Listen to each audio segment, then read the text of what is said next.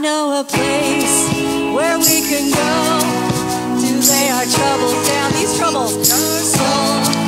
I know a place where mercy flows, takes the shame, makes water than snow. Sing it out, guys. Like a tide, it's rising up inside a current that moves, makes us come alive. Living water that brings me dead to life. Oh, we're going down to the river, down to the river, down to the river to pray. Let's get washed by the water, washed in the water, rise up in amazing grace. Let's go down, down, down to the river. You will be changed. Let's go down, down, down to the river. Never the same. I've seen it move in my own life. Took me from dusty roads into paradise. All of my dirt and all of my shame, down the streams that made me born again. Like a tide, it's rising up inside a current that moves, makes you come alive. Living water that brings me dead to life. Oh, we're going down to the river, down to the river, down to the river to pray. Let's get washed by the water, washed in the water, rise up in amazing grace. Let's go down, down, down to the river. You will be changed. Let's go down, down, down to the river. Never the same. Let's go down.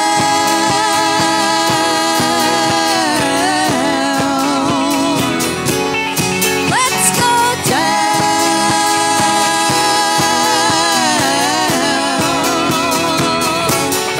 Let's go down to the river, down to the river, down to the river to pray. Let's get washed by the water, washed in the water, rise up in amazing grace. Let's go down, down, down to the river. You will be changed. Let's go down, down, down to the river. Never the same. Down in amazing grace. Amen. This next song talks about a victory and God wins. We've read the end of the book. We're reading the end of the book and we know He wins. Amen? Let's sing out this victory song.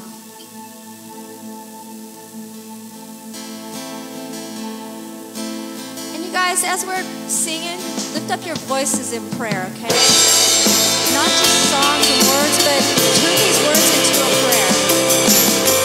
Thank the Lord that He is our victorious King. Weapon may be formed, but it won't prosper. When the darkness falls, it won't prevail. 'Cause the God I serve knows only how to triumph. My God will never fail.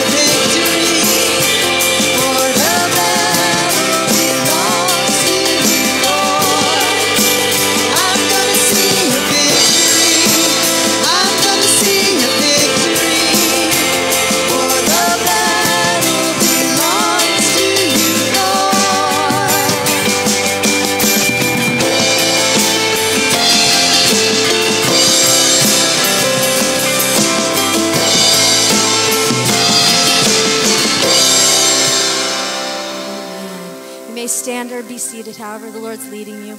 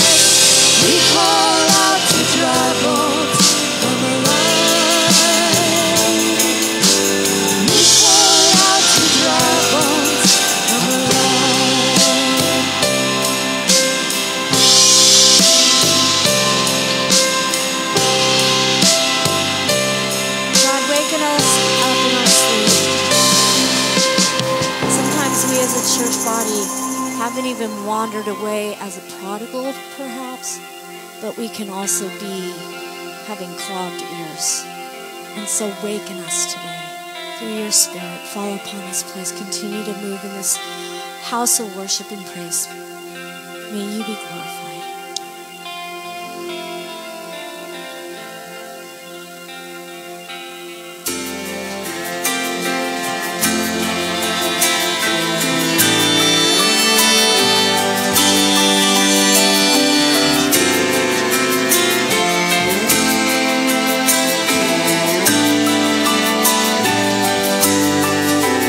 You give life, you are love, you bring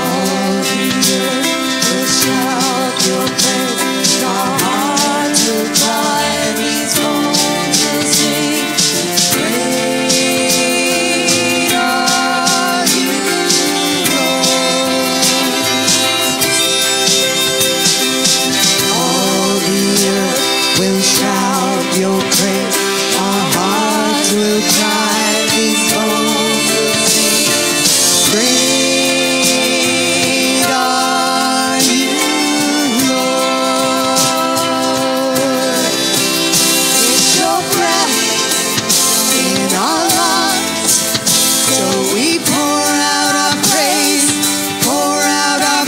with your breath in our lungs. So we pour out our praise to you only. It's your breath in our lungs. So we pour out our praise with your breath in our lungs. So we pour out our praise to you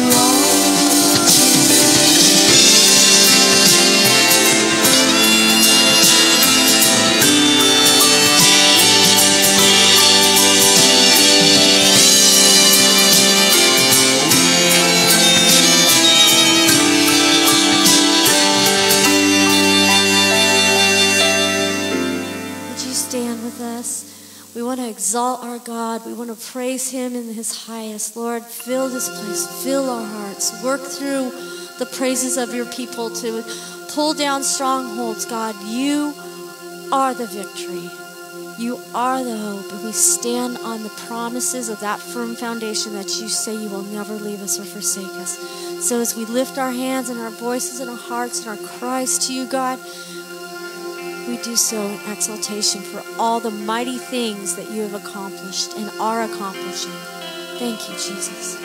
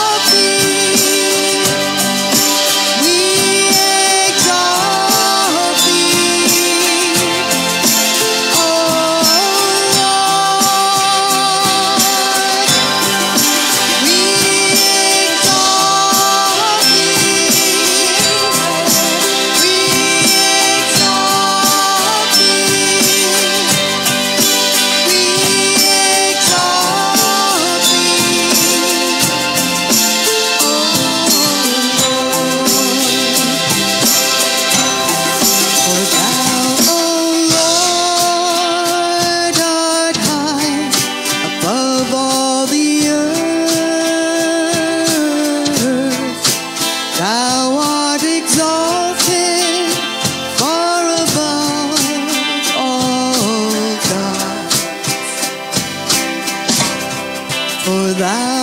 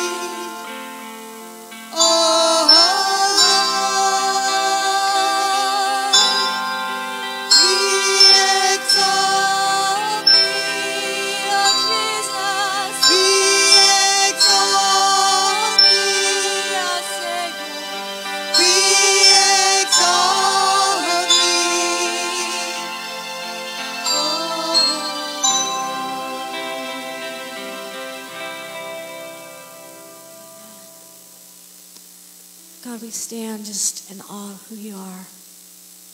God, I thank you for technical difficulties. Because when you come through those technical difficulties, as you always do, you're exalted. You foil the plans of the enemy. You are the victor. You rule and reign in each of our lives. You rule and reign in this place, God, and we praise you. Our melody is that battle cry. Your blood is so powerful, God. We pray just a mighty, mighty dunamis power, God, on your word today as Pastor Martin brings it forth.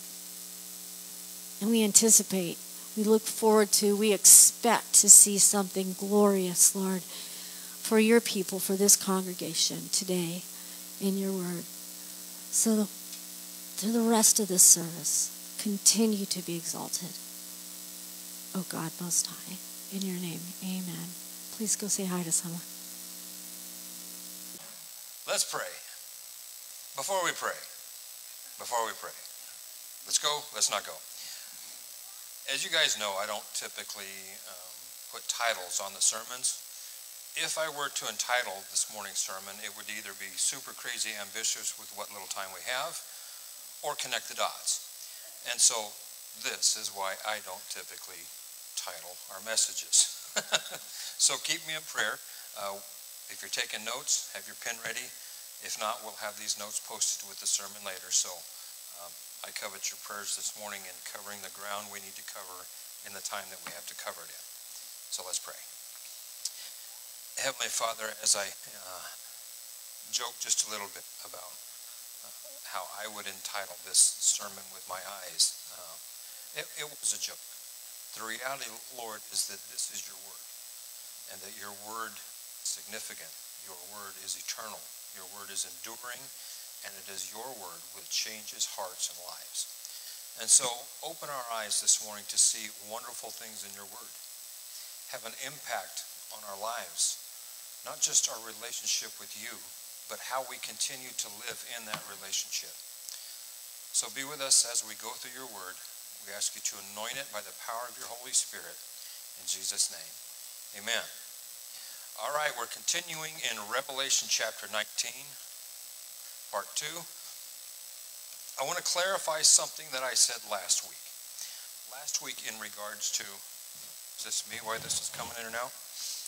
Last week when I spoke in regards to the church being sheltered from the wrath of God, and I mentioned how the temple is closed when God's wrath is building, and it's full of smoke and thunderings and noise, and the temple is closed. And I said this is because the church doesn't see the wrath of God, which is accurate. However, what we do need to be aware of is the church sees the effects of the wrath of God. You see, we're not sheltered from the judgment that's poured out on the wicked. We're not sheltered from the effects of that, which we're going to see here in chapter 19. What the church is sheltered from is seeing the Father himself as his wrath is fully kindled in his complete wrathful state. We're sheltered from that. That's a picture we will not carry throughout eternity, and I'm thankful for that. Because the Bible tells us that God is love, right? God is also just. And God is also justice and judgment and wrath. But for those who love him, we will not see him at his angriest. Thank you, Jesus, literally. Okay, so that's a clarification from last week. Picking up here in Revelation 19, we're going to pick up in verse 9. And then he said to me, write, blessed are those who are called to the marriage supper of the Lamb. And he said to me, these are the true sayings of God. So as we'd mentioned before, there are 7 blesseds or beatitudes in the book of Revelation. Chapter 1, verse 3, blessed is he who reads and those who hear the words of this prophecy and keep these things which are written in it, for the time is near. Chapter 4, verse 13, then I heard a voice from heaven saying to me, write, blessed are the dead who die in the Lord from now on. Yes, says the Spirit, that they may rest from their labors and their works follow them. Chapter 16, verse 15, behold, I am coming as a thief. Blessed is he who watches and keeps his garments, lest he walk naked, and they see his shame. And then the fourth one, which is here in 19 verse 9, blessed are those who are called to the marriage supper of the Lamb. And he said to me, these are the true sayings of God. We see it 3 more times. In chapter 20 verse 6, blessed and holy is he who has a part in the first resurrection. Over such the second death has no power. We see it in 22 verse 7. Behold, I am coming quickly. Blessed is he who keeps the words of the prophecies of this book. And finally, we see it in 22 verse 14. Blessed are those who do his commandments, that they may have the right to the tree of life and may enter through the gates into the city. Now I find it awesome that the final blessing in the Bible, blessed are those who do his commandments. And what is it that Jesus told us that we have repeated countless times? If you love me, you will keep my commandments. We try to make things way more complex than what they are. If you love me, you will keep my commandments. As Christians, we are to keep his commandments. Amen? Pretty simple, pretty basic. All right, so we're going to dissect this verse a little bit. We've discussed before about how punctuation is very important. Content is very important. And language is very important. Blessed are those who are called to the marriage supper of the Lamb. So we're going to discuss this a little bit. Blessed are those who are called to the marriage supper of the Lamb. So who are called? Let's look at the parties involved. We've discussed briefly the Canaan Judean wedding festival. And this wedding has many participants. There's the father of the bridegroom. There's the bridegroom. There's the bride. There are the friends of the bridegroom. And then there are those who are called as guests. So in this passage, blessed are those who are called to the marriage supper of the Lamb. I'm going to ask you, who is it in your mind that would be called to the marriage supper? Would the groom be called? No, it's his wedding. Would the father be called? No, he made the arrangements. Would the bride be called? No, it's her wedding. So who's going to be called? The guests are going to be called. The best man's going to be called. The wedding party is going to be called. This is not a church passage. The church, the bride of Christ, is already there with the groom and the father in the Father's house. This is not a church passage. So let's look at Matthew chapter 22. We're going to look at verses 1 through 14. Matthew chapter 22, beginning in verse 1. Matthew 22, verse 1. And Jesus answered and spoke to them again by parables and said, the kingdom of heaven is like a certain king who arranged a marriage for his son. So right here we have 3 participants. The king who arranged a marriage, a bride, for his son. Okay, so those 3 participants are already in play. And the king sent out his servants to call those who were invited to the wedding, and they were not willing to come. So we want to look a little bit at the process of those who were invited to come. Typically today, we send out an invitation. Hey, we got a wedding on the 21st. Here's your invitation. RSVP if you're coming. And so we RSVP if we're coming. My wife takes care of these details. So we RSVP, okay, we're coming. That's what we think about. In the Jewish ceremony, in this wedding ceremony, or in the king's celebration, that's not how it went. These ceremonies, these feasts, were prepared years, at least a year, sometimes many, many years in advance. The invited parties have been invited for a long time. A long time. They have already RSVP'd. They have already committed to be there. When the time comes, the king or the father, he doesn't send out an invite saying, are you coming? He sends out a notification that says, the feast that you agreed to come to, it's now time. I need to prepare the food. I need to prepare the place. This is the date. You have already agreed to come. Now come. This is the day that my son is getting married. This is the day we have the feast. So when it says they weren't willing to come, this is people who already had the invitation and already said they wanted to be there. But the time had come and they said no. So again he sent out other servants saying, tell those who are invited, see, I've prepared my dinner. My oxen, fatted calf are killed, and all things are ready. Come to the wedding. But they made light of it and went their way, one to his own farm, another to his business. And the rest seized his servants, treated them spitefully, and killed them. But when the king heard about it, he was furious. And he sent out his armies, destroyed those murderers, and burned up their city. Then he said to his servants, the wedding is ready, but those who were invited were not worthy. Let's pause there. Why were they not worthy? Because they refused to accept the invitation. You see, we talk so much about Christians and preaching the gospel. And I just mentioned earlier, we complicate things far more than they need to be. They weren't worthy because they had been invited and they declined the invitation. We are only worthy as children of God because Christ is worthy and we are clothed in his righteousness. Amen? Verse 9, therefore go into the highways, and as many as you find, invite to the wedding. So the servants went out into the highways and gathered together all whom they found, both bad and good. And the wedding hall was filled with guests. But when the king came in to see the guests, he saw a man there who did not have on a wedding garment. So he said to him, friend, how did you come in here without a wedding garment? And he was speechless. Now remember, the wedding garments were provided by the king, the father of the groom.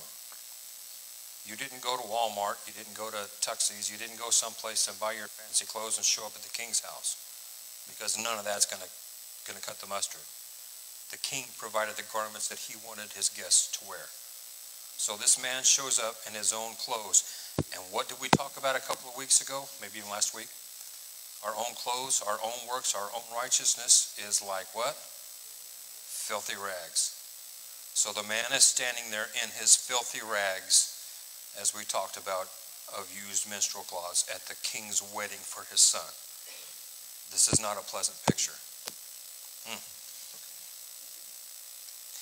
Then the king said to his servants, bind him hand and foot, take him away, and cast him into outer darkness. There will be weeping and gnashing of teeth, for many are called, but few are chosen. Let's dive into this one a little bit. This man was obviously called. He obviously accepted the invitation. He showed up at the feast. Why wasn't he chosen? Because he chose to do it his own way. He refused. He accepted the invitation, but he said, I will only come my way. How many people have said, God's going to have a lot of explaining to do when I meet him? This is not going to work out in your favor if you've ever thought that. There is but one name given under heaven whereby we must be saved, and that is to believe in the name of the Lord Jesus Christ. Anything else, period, everything else, you wind up standing in the presence of a holy God in your own righteousness and your own garments. Bad place to be. So that's a picture of the kingdom of God, and Jesus himself said that. The kingdom of God is like, and he gives us the wedding demonstration.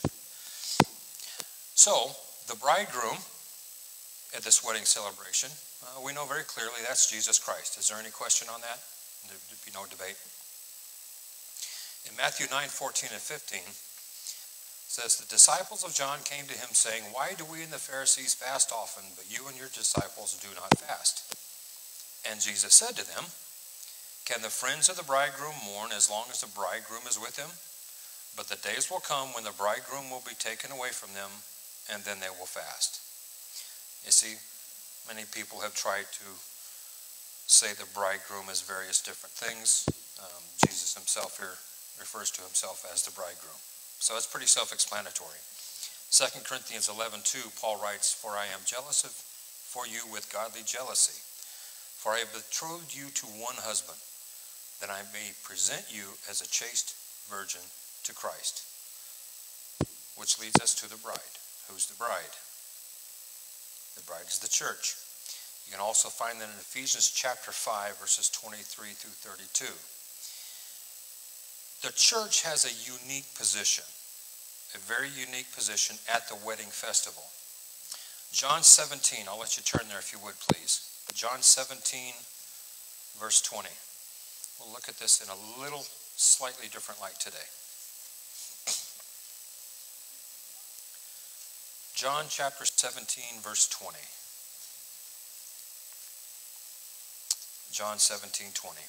This is Christ speaking here. It says, "I do not pray for these alone, but also for those who will believe in me through their word, that they all may be as one, as you, Father, are in me, and I in you, that they also may be one in us, that the world may believe that you sent me." Jesus is praying for the church. He's praying for his immediate disciples who have believed him, and for everyone who will believe in their testimony that he is the Christ, the Son of the living God. Do you believe in the testimony that the original apostles gave? Do you believe in your Bible? Do we believe in their testimony? Then we are right here in 17. Jesus is praying for us, that they all may be one, as you, Father, are in me and I in you. Now we know that Jesus and the Father are one, right? They are two different personalities, but they are joined in essence. They are one God. God the Father, God the Son, God the Holy Spirit, they are one. Jesus is praying that we, his bride, his church, will be one with him as he is one with the Father. "And that the glory which you gave me I have given to them, that they may be one just as we are one. I in them, and you in me, that they may be made perfect in one, and that the world may know that you have sent me, and have loved them as you have loved me. Father, I desire that they also whom you gave me may be with me where I am." Very important. "And that they may behold my glory which you have given me, for you loved me before the foundation of the world. O righteous Father, the world has not known you, but I have known you, and these have known that you sent me. And I declared to them your name, and will declare it, that the love with which you loved me may be in them, and I in them." Folks, the church has a very unique position in God's kingdom. We are not better than Israel. We do not replace Israel. We are different. We are a different group. We are the bride of Christ. And that makes us unique. Amen? So who are the friends of the bridegroom? Let's look at John chapter 3, verse 28. John chapter 3, verse 28. This is John the Baptist speaking. And he's talking to religious rulers who have been sent to question who he is. He says, "You yourselves bear me witness that I said, I am not the Christ, but I have been sent before him. He who has the bride is the bridegroom, but the friend of the bridegroom who stands and hears him rejoices greatly because of the bridegroom's voice. Therefore, this joy of mine is fulfilled." John the Baptist himself realized he was not of the bride. He was a friend of the bridegroom. John the Baptist is in a different group than the church. Is John the Baptist saved? You better believe it. Absolutely. Is John the Baptist in the church? No, he's not. John says, "He must increase, but I must decrease. He who comes from above is above all. He who is of the earth is earthly and speaks of the earth. He who comes from heaven is above all." Jesus said these words in Luke chapter 16, verse 16. "The law and the prophets were until John. Since that time, the kingdom of God has been preached, and everyone is pressing into it." Jesus himself sets a delineator at John the apostle. In Matthew, I'll let you turn to Matthew chapter 11. We're going to read verses 7 through 15. Tongue-tied. Matthew 11, beginning in verse 7. As they departed, Jesus began to say to the multitude concerning John, "What did you go out in the wilderness to see? A reed shaken by the wind? But what did you go out to see? A man clothed in soft garments? Indeed, those who wear soft clothing are in kings' houses. But what did you go out to see? A prophet? Yes, and I say to you, and more than a prophet. For this is he of whom it is written, Behold, I send my messenger before your face, who will prepare your way before you. Assuredly, I say to you, among those born of women, there has not risen one greater than John the Baptist." That is a pretty big statement right there. Jesus Christ said, of those born of women, there has not risen one greater than John the Baptist. But he didn't stop there. But he who is least in the kingdom of heaven is greater than he. And from the days of John the Baptist until now, the kingdom of heaven suffers violence, and the violent take it by force. For all the prophets and the law prophesied until John. If you're willing to receive it, he is Elijah who is to come. He who has ears to hear, let him hear. You see, one of the responsibilities of the bridegroom was to handle the preparations of the wedding. He made sure the garments and the implements and the makeup and the wedding things got to the bridal party. He took care of the arrangements. The bridegroom prepared the way for the bride. The best man, the friend of the bridegroom, prepared the way for the bridegroom. As we talked before, when the bridegroom came with his party and a cry is heard, "Behold, the bridegroom cometh." It's the best man that's proclaiming that. That's one of his jobs. This is what John the Baptist was doing. Behold the bridegroom. When he baptized Jesus or pointed him out, he said, "Behold, the Lamb of God who takes away the sin of the world." This was John's job, and John understood that.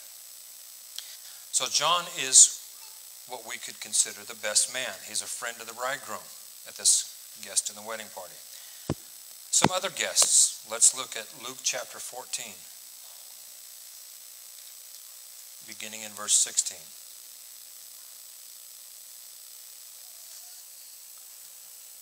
Luke 14, verse 16. Then he said to him, "A certain man gave a great supper and invited many. And he sent his servant at supper time to say to those who were invited, 'Come, for all things are now ready.' But they all with one accord began to make excuses. The first said to him, 'I bought a piece of ground and I must go and see it. I ask you to have me excused.' Another said, 'I have bought 5 yoke of oxen and I'm going to test them. I ask you to let me be excused.' Still another said, 'I have married a wife and therefore I cannot come.' So that servant came, reported all these things to his master. Then the master of the house, being angry, said to his servant, 'Go quickly into the streets and lanes of the city and bring in here the poor and the maimed and the lame and the blind.' And the servant said, 'Master, it's done as you commanded, and still there is room.' Then the master said to the servant, 'Go out into the highways and hedges and compel them to come in.'" That's going to be very important later. Compel them, go get them, go grab them, go drag them in.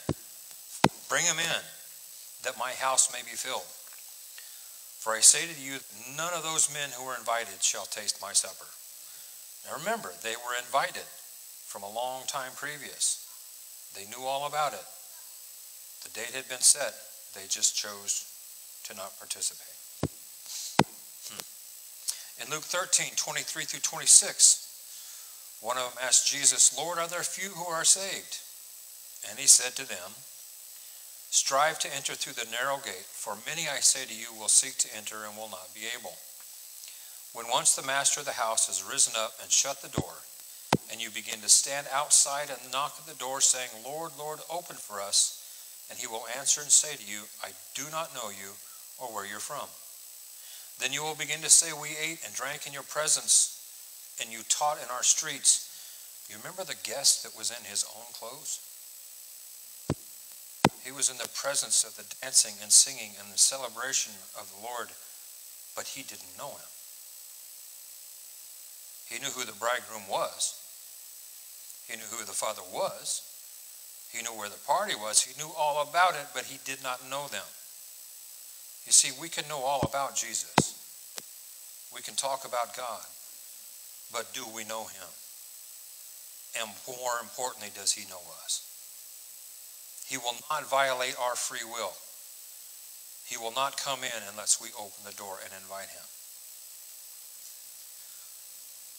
Verse 27, but he will say, I tell you, I do not know you, where you're from. Depart from me, all you workers of iniquity. There will be weeping and gnashing of teeth when you see Abraham and Isaac and Jacob and all the prophets in the kingdom of God, and you yourselves thrust out. They will come from the east and the west, from the north and the south, and sit down in the kingdom of God. And indeed, there are last who will be first, and there are first who will be last. So in the bridal party, in the feast, in the wedding ceremony, the bride is implied. We know she's there, right? The groom is there. We know he's there. The guests in these parables were those who were called to this celebration, but the bridegroom and the bride are already there when the guests arrive. So they're not the church. Does it make sense? Follow along here? The guests, and I'm just going to make a big sweep through this. The guests include the Old Testament saints. You find that in Daniel chapter 12, verses 1 through 2. You'll also find it in Isaiah 26, verse 19. These Old Testament saints will have a resurrected body. There's no point in going to the feast if they can't eat. Does it make sense? Okay, the Old Testament saints will be guests at the wedding ceremony of the Lamb in resurrected bodies. The two witnesses will be there. We've had much discussion about them. The two witnesses who testified, who preached Christ in front of the temple, who were killed and then taken to heaven, they're going to be at the marriage supper of the Lamb. Amen? Elijah, who is to come, is going to be at the wedding ceremony of the Lamb. The 144,000 Jewish witnesses of the 12 tribes of Israel, they're going to be at the marriage supper. The completed number of the tribulation martyred saints that we see first in Revelation chapter 6, they're going to be there. And they're going to have resurrected bodies. The Jewish remnant mortals who accept Christ as their Messiah and ask him to come and save them, they will be there. And incidentally, this group are the 5 wise virgins that we see in the parable of the 10 virgins in Matthew 25. That parable is not about the church. Because these virgins are the bride's party, not the bride, right? So the 5 wise virgins represent mortal Jewish Israeli remnants who cry out to the Lord. Also, Gentiles who survive the tribulation, don't take the mark of the beast, and survive the sheep and goat judgment in Matthew 25, they will be there. And I would imply the righteous angels of God will also be there. You want to know what won't be there? Anything that offends. So, we've kind of went through, discussed who the groom, the bride, the father, the guests. What about this one man who shows up in his own clothing? We know what that represents. Is that ever resolved? Well, here's a spoiler. You're going to see this guy in chapter 20. You'll see him get resolved in chapter 20. That's all I'm going to spoil about chapter 20. I'm not going to promise because I probably will do something else in a minute. But okay. This feast is referenced in the Old Testament as well as the New. Yes. In Isaiah 25, verse 6, that was perfect. That was awesome. Thank you, Lord. Isaiah 25, beginning of verse 6. And in this mountain, the Lord of hosts will make for all people a feast of choice pieces, a feast of wines of the leaves, of fat, things of full of marrow, of well-refined wines of the leaves. He will destroy on this mountain the surface of the covering cast over all people and the veil that is spread over all nations. A couple of things to note here. In this mountain, what mountain is he talking about? Mount Zion, which is located where? In Israel, Jerusalem.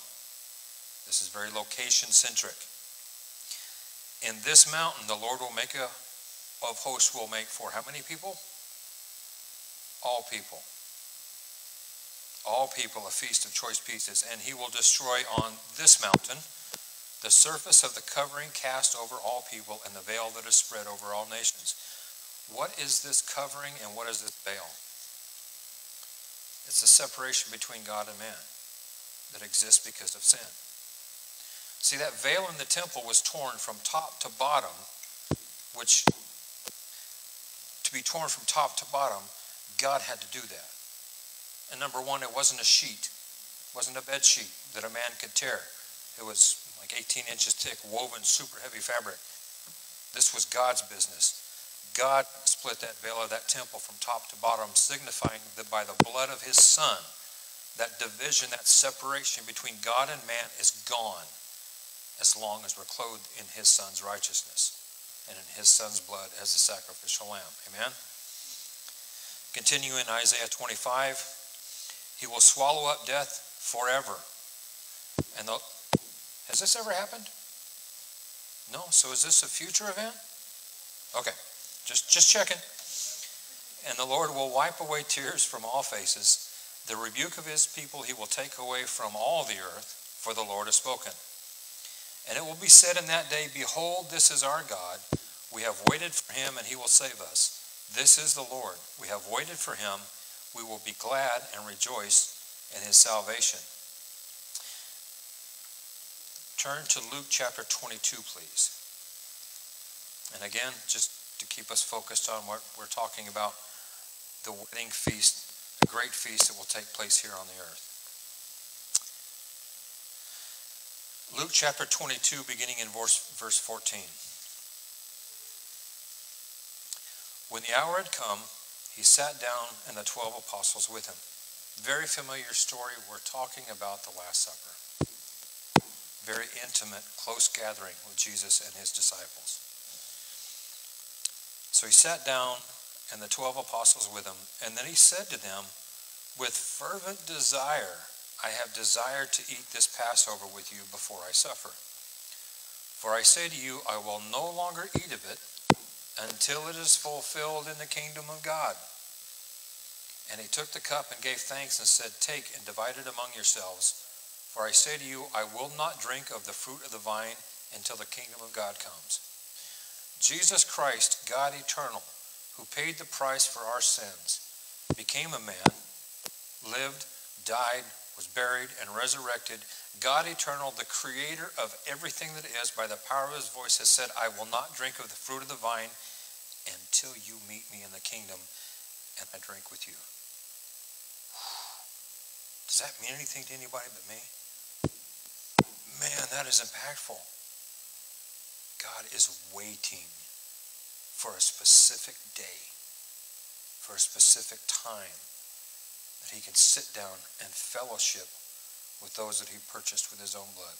Is that awesome or what? Wow. I lost my place. Verse 17. Then he took the cup, take, divide it amongst yourselves, so forth. I will not drink of the fruit of the vine until the kingdom of God comes.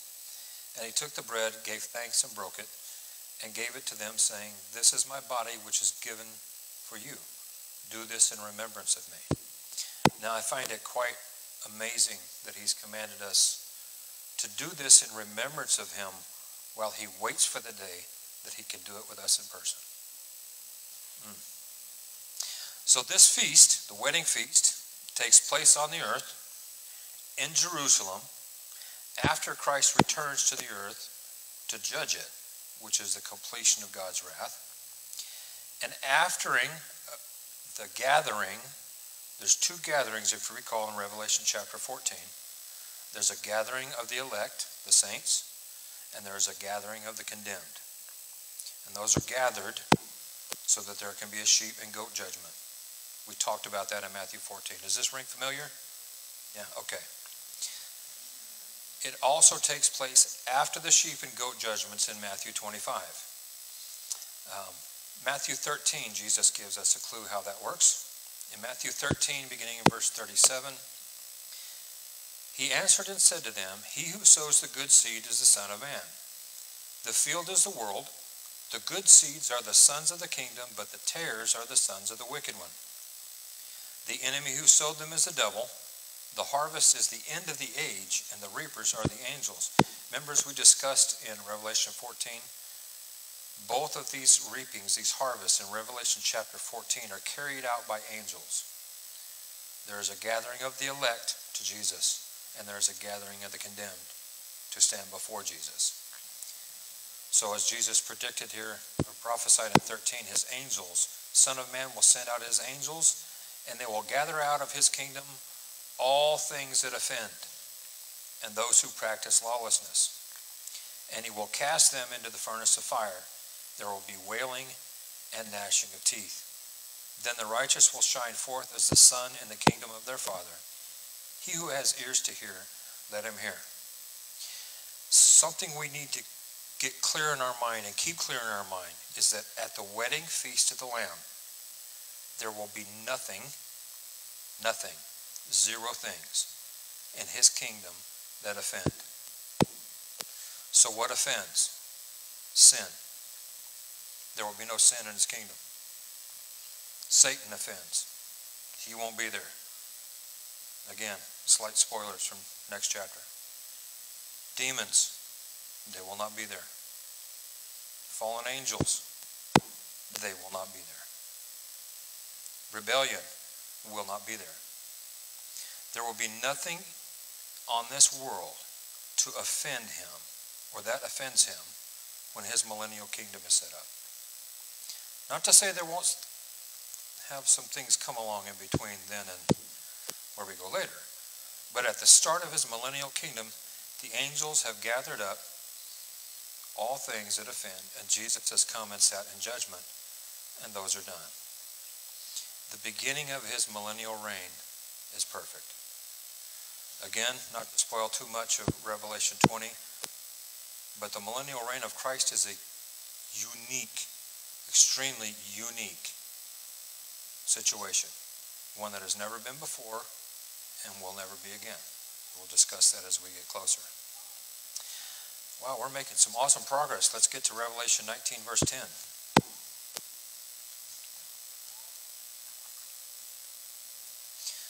Revelation verse 19:10. John is so overwhelmed, he said, "I fell at his feet to worship him." But he said, "See that you do not do that." It's funny in the Greek, it's two staccato words. Hore me. It's very staccato. Reminds me of my grandpa.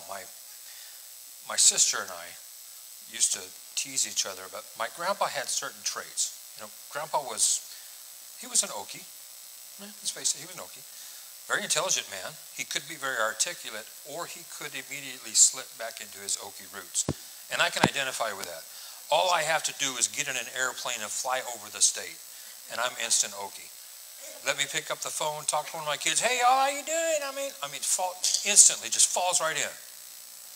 But my grandpa, if pushed to his limits, he would. Now, I don't know how he dealt with his children, because they obviously were grown before I came along.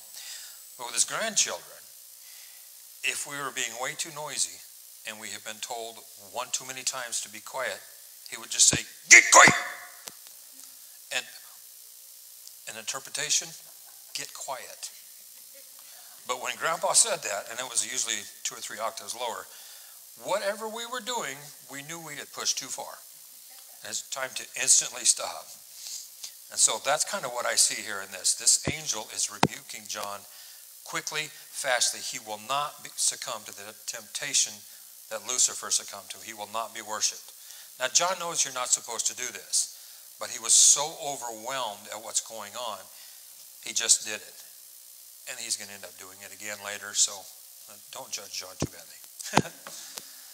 So the angel says, "See that you do not do that. I'm your fellow servant and of your brethren who have the testimony of Jesus." Worship God, for the testimony of Jesus is the spirit of prophecy.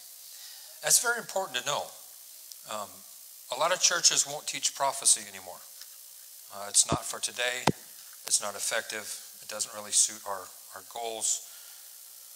The testimony of Jesus Christ is the spirit of prophecy. Amen. Hebrews 10:4 says, "For it is not possible that the blood of bulls and goats could take away sins. Therefore, when he came into the world, he said, 'Sacrifice and offering you did not desire, but a body you have prepared for me. And sacrifices for sin you had no pleasure. Then I said, Behold, I have come. In the volume of the book it is written of me, to do your will, O God.'" Jesus Christ, the volume of the book from Genesis to Revelation is written of Jesus Christ. Particularly when it comes to prophecy, if you have a problem, insert Jesus Christ into the middle of your problem and suddenly you will get clarity. Jesus Christ, the testimony of him, is the spirit of prophecy. Wow, amen. Moving on, more great progress. We're in verse 11, Revelation 19:11. "Now I saw heaven opened." Notice that heaven is open. This isn't just a door or a window. Imagine, if you will, now, I don't even know how to describe this, but imagine John has seen visions of looking into heaven and seeing a door open. Imagine looking up and the entire heaven's open and there's no more division between heaven and earth. And in that vision, there is Jesus on a white horse. And his armies are behind him. And his angels are with them. And all eyes will see him. And every single person will know this is Jesus Christ of Nazareth, King of the Jews. How would you like to be one that has said there is no such thing as Jesus? How would you like to be one that said, "I will not have that man rule and reign over me, and it's not even possible, it's ridiculous," and the heavens open, and there's one who sits on a horse, and his name is Jesus Christ of Nazareth, and now you have to deal with him. Don't be in that place. Deal with him today, while today is a day of salvation. Amen? "So I saw heaven open, and behold, a white horse, and he who sat on him was called Faithful and True, and in righteousness he judges and makes war." Now, anyone who would say that Jesus Christ is not returning in judgment and in war has to symbolize virtually this entire book of Revelation. This is pretty clear. In righteousness he judges and makes war. He is distinctly different than the white horse that you see in Revelation 6.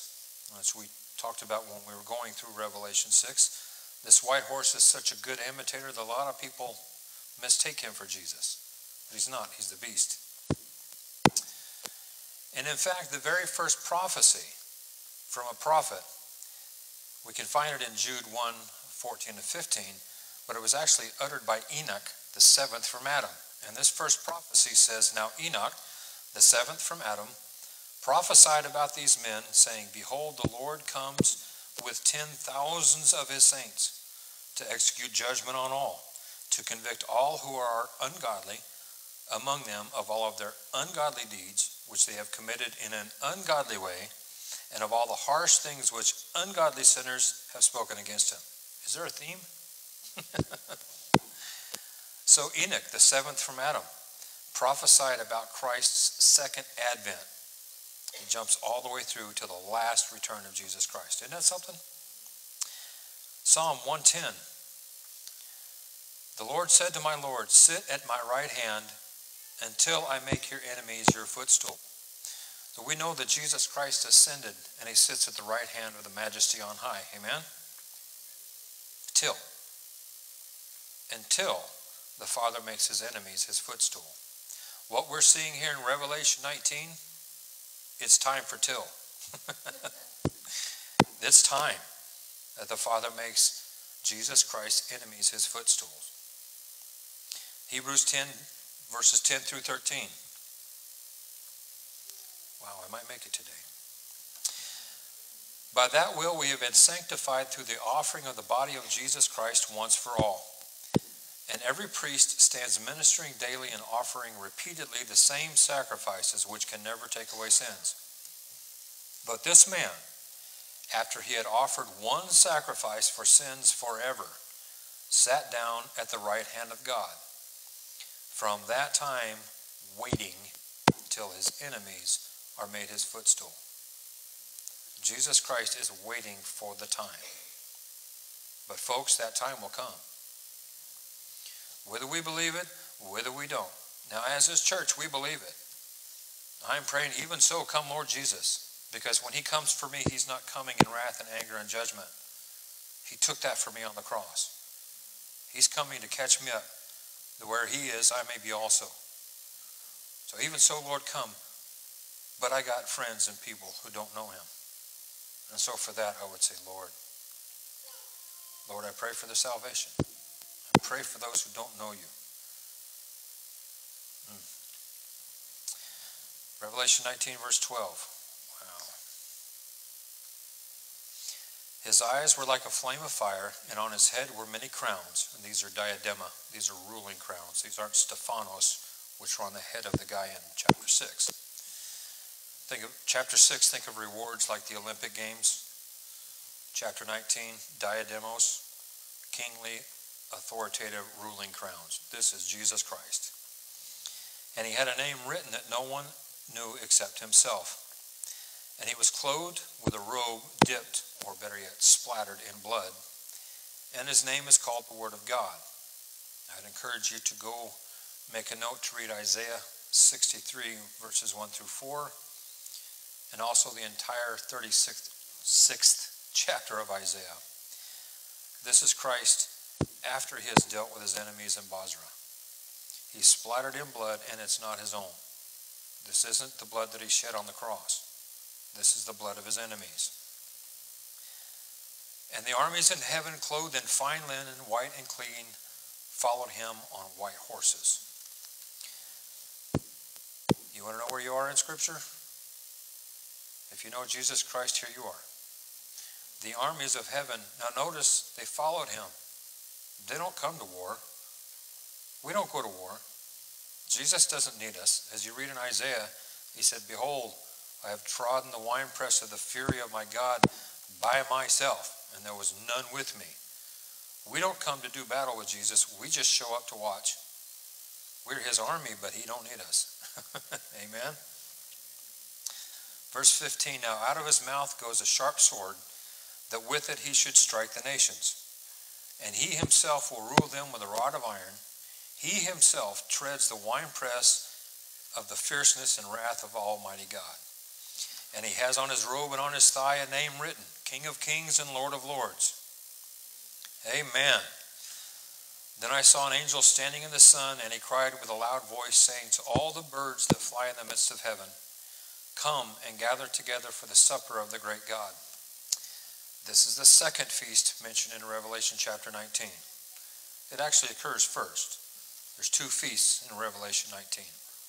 There's the marriage supper of the Lamb, and this is the great feast of our God. Continuing in verse 18, that you may eat the flesh of kings, the flesh of captains, the flesh of mighty men, of horses, and of those who sit on them, the flesh of all the people, free and slave, both small and great. This is quite a grisly feast. This is where Jesus himself gathers together the armies who come to make war with the saints. And he implodes them with the word of his mouth. That's what we've read. There's blood for 180 miles long, 4 feet thick. So he's called all the birds to come together for the supper of the great God. Verse 20, then the beast was captured, and with him the false prophet who worked signs in his presence, by which he deceived those who received the mark of the beast and those who worshipped his image. These two were cast alive into the lake of fire burning with brimstone. And the rest were killed with the sword which proceeded from the mouth of him who sat on the horse, and all the birds were filled with their flesh. That's a pretty grisly feast. The only way we can, I don't know how to even put it, the only way we can survive such visions of horror is knowing what it's for. I believe God gives us the vision of the wedding supper of the Lamb first so that we can endure the vision of the great supper of God for the condemned and the damned. Because in his kingdom, as I said, there will be nothing that offends. So we're going to close now, and if you're listening, if you're here with us or listening through any of the ways that we go out, if you don't know Jesus Christ as Lord and Savior, today would be a good day for salvation. So if you're listening and the Lord is calling you, coming to Christ is very simple. The Bible says that if you confess with your mouth the Lord Jesus Christ and you believe in your heart that God raised him from the dead, you shall be saved. So if you want to be at the first feast, you need to accept Jesus Christ as Lord and Savior. And if you don't, whether you want to or not, you'll be at the second. So with that, let's pray. Lord, thank you for your word. Thank you for the warnings that you give us, the preparations that you give us. But most of all, Lord, we come to you because you are love, because you care for us, because you desire that we are your children, because you desire to forgive our sin, because you desire to spend eternity with us, and you demonstrate that great love for us on the cross. That's why we come to you. That's why we come to you. But we fear for those who don't, because your word makes it very clear what the end of this situation is apart from Jesus Christ. So we pray for them now. We pray for any of our friends or loved ones who don't know you, that you'd put them on our hearts to pray for them, that if you send us to them, put your words within us, again by your Spirit, Lord. We just lift up the faces and the names of those who need you today. And we cry out, save, Lord, save them, save them. Thank you, Father, in Jesus' name. Amen. Amen. Would you stand and worship again with us? I know y'all don't have the words, but as soon as you kind of get the gist of what we're singing, cry out to him. Amen.